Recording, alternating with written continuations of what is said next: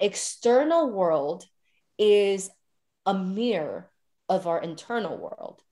So if your boss is treating you, underappreciating you, or your husband is doing that, or your kids are doing that, or whatever you do, like you attract the different kind of guy, but doing exactly the same thing to you, cheat on you, or, whatever it is. What if it's not about those guys that you attracted? What if it's not about the boss? That's how they treat you, but how are you treating yourself?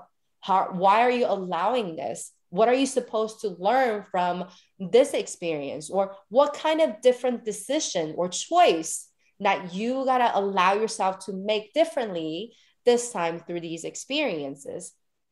And I think there's also one thing that a lot of people are not fully and completely aware of.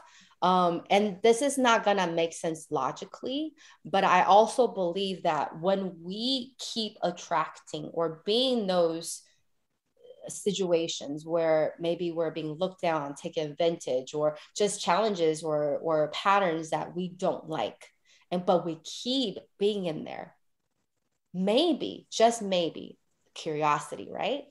Maybe it's because it feels familiar. Maybe even though you don't like it, but it's what you know up to this point of your life. And what sometimes when we want to step outside of what we don't know, which is just freedom, just peace, just happiness, even though we logically want it, but there's internally, you're going to be like, whoa, if I have that, what's going to happen?